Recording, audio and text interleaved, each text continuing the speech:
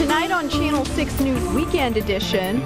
Words must be met with action. We're hearing more from authorities on the Odessa shooting and learn how the shooter is connected to Central Texas. Plus the latest on Hurricane Dorian as it reaches the Bahamas. And how a newly renovated Temple home is giving local boys new hope. We'll talk about it in this week's Central Texas Spotlight. Channel 6 News Weekend Edition starts right now. We want people of the Permian Basin to know that all of Texans stand with you and embrace you at this time of challenge.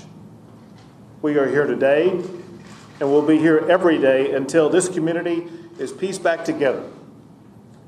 But we know that words alone are inadequate.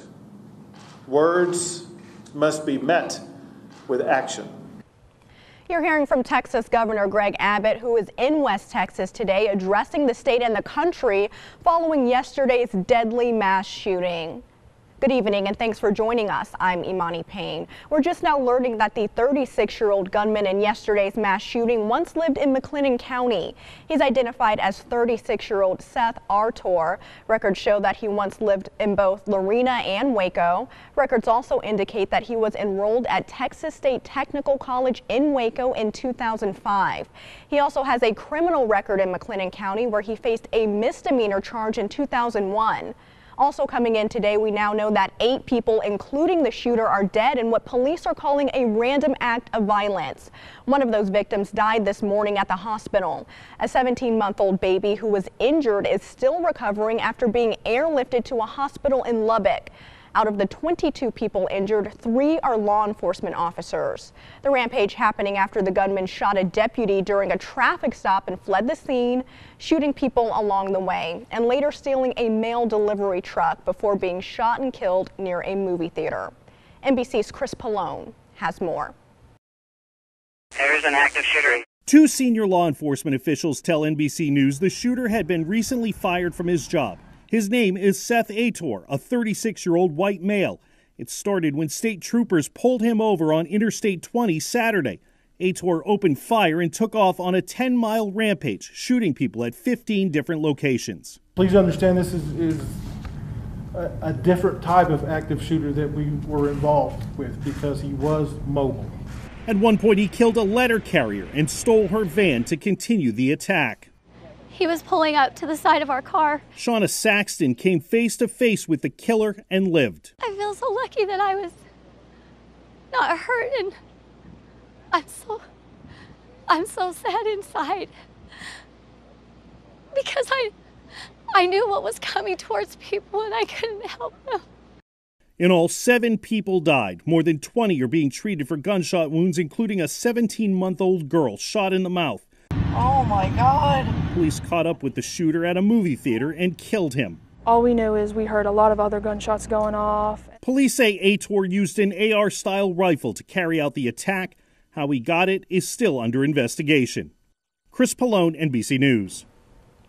The identities of all of the victims have not yet been released, but Governor Greg Abbott says he is working with legislators to find a solution to end the violence.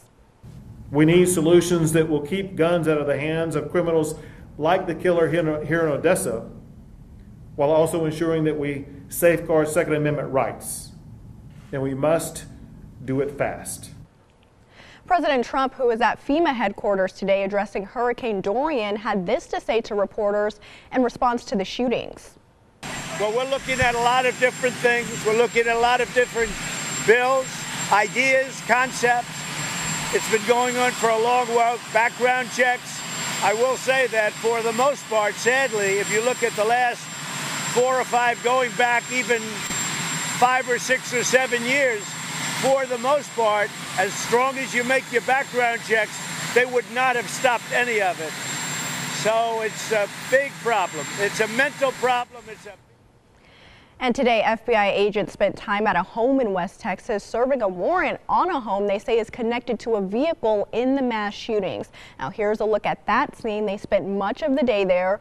We are still waiting on more information about what they've learned. The suspect in the string of shootings in Odessa made a second stop in a neighborhood where witnesses say he stole a mail delivery truck and then shot and killed the driver. One woman says she was at the Odessa HEB when she got a terrifying call about it. Shopping at the Odessa HEB when she received a horrifying phone call. My mother-in-law called me and she told me about there was shootings where she saw a car with bullet holes in it on the side of it. And she told me, just be careful coming in and out of HEB. She then quickly called her brother to make sure he was in a safe place. Turns out, he saw the whole thing. When I was on the phone with him, he told me that he was coming in from the backyard and he heard a pop, which was the gunshot. And so he went closer to the front door. There's a window in our living room and you can see right out the street. He looked out and he saw that white van and then this little car. He said that that man was grabbing her somehow and she was saying, no, please. And he shot her in the hip. And then she fell to the ground and she was still alive. And then he shot her a second time. And I think he got her in the head. She said that's when he hopped in the mail carrier and proceeded to speed away. And that's when neighbors from all ends ran to her rescue. One of our next door neighbors is a nurse and she was checking her pulse and talking to her, but she passed just right then and there. Shortly after, officers and DPS spanned across Adams Street to order neighbors to stay in their homes for their safety and to begin investigation purposes. That woman on the phone went on to say when she returned home from HEB, she did see the woman's body outside, along with several police officers taking photos for the investigation. La Paz Purchase Funeral Home in Odessa is heartbroken over the shootings. They want to do their part to help in whatever way possible, so they are offering funerals at no cost to the families of those who lost loved ones. The office manager says it's not about business, but about giving back to the community and helping when and where you're able. That's what we do, and we help and assist in the celebration of that individual's life. Our director told me, prepare for this weekend. It's going to be something hard. We're going to go through something, and I prepared. I was ready with my phone. I was ready with everything. My staff is ready to go, and I did knew something was coming. American Heritage Cemetery Funeral Home will also be offering free funerals. We have contact information for both businesses up on KCENTV.com. The city of Odessa says a reunification center for the victims of the shooting is being set up. A vigil will be held tonight from 6 to 7 at UTPB.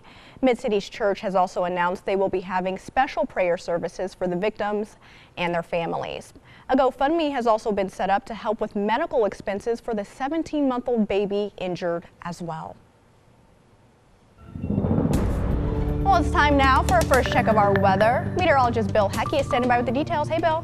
Hello, Imani, and hello to you. We've had a warm day, some spotty showers. All right, thanks, Bill.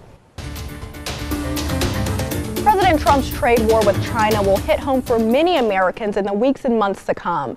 That's because new tariffs are going into effect on the products you use every day, everything from food to school supplies. NBC's Jolene Kent reports on how much it could cost you. Welcome back. Underserved young boys in East Temple will now have a place to build friendship, seek guidance, and learn valuable life skills. After more than a year of renovations, the 411 house is open and ready to serve the community. The house, which was once owned by a civil rights activist, was purchased by Kim White, founder of Bridge East Temple. She turned it into a safe place where young boys in the community can come for mentorship, a hot meal, or just relax.